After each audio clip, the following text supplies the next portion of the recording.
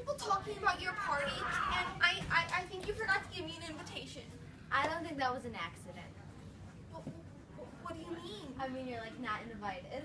Well, I don't think you're allowed to do that because that can make people feel left out like I'm feeling right now. You either have to invite your whole class or your whole UI or everyone in your gender. You can't just exclude me. Now, if you excuse me, I'm going to go cry into my pillow. I'll keep that in mind next time.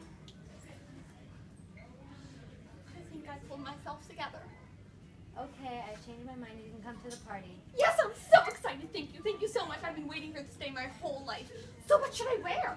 I'm seeing, I have these really cute shorts, but they're, unfortunately, I can't wear those to school because they're way too short. Yeah, well, that sounds super in style. What about a top? I have this tuna, but the strap is too short. Oh, that's sad.